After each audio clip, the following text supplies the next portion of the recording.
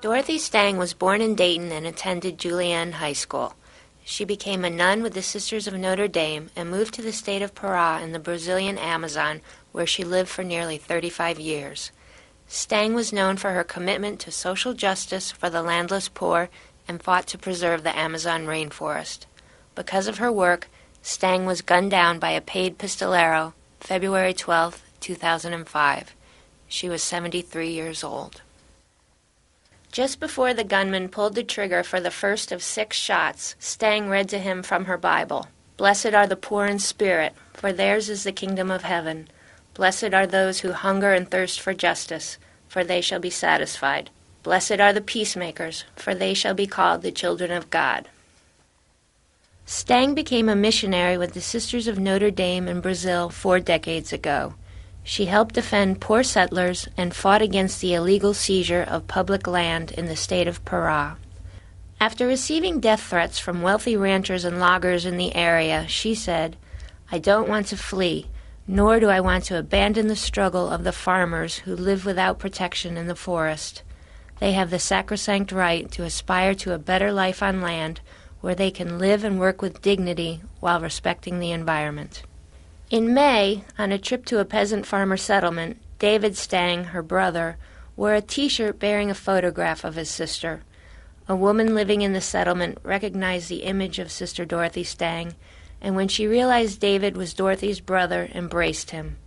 Dorothy Stang was widely known for her work with the poor throughout Brazil. The nun's passion also included saving the Amazon rainforest from decimation by farming, logging, and agribusiness interests. According to Greenpeace, approximately 1/3 of the deforestation in the Brazilian Amazon takes place in the state of Pará.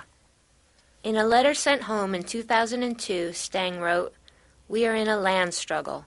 The big logging firms found our road in the forest, and some 20 are in operation, tearing out our magnificent trees. We are seeking government help for the poor who live on this land to live in a stable way that sustains our fragile ecosystem." On May 14, 2007, the trial for Vitomiro Moura, known as Bida, the wealthy rancher who ordered Stang's murder, began. More than 700 small farmers and peasants have been killed in the past 30 years, yet none of the mandantes, the wealthy ranchers who ordered the murders, have served jail time. Judge Raimundo Flecha started the courtroom proceedings. Outside in the park, located across from the state courthouse in Belém, Brazil, a tent city had sprouted up.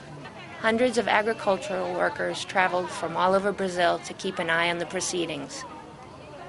They erected tents out of black plastic and slept on donated mattresses.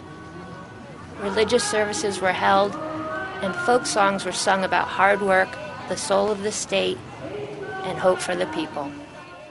Attorneys for the prosecution grilled the defendant. Dorothy Stang's brothers, twins David and Tom, attended the trial. This was the 8th trip to Brazil for David Stang. The defense was heated and theatrical.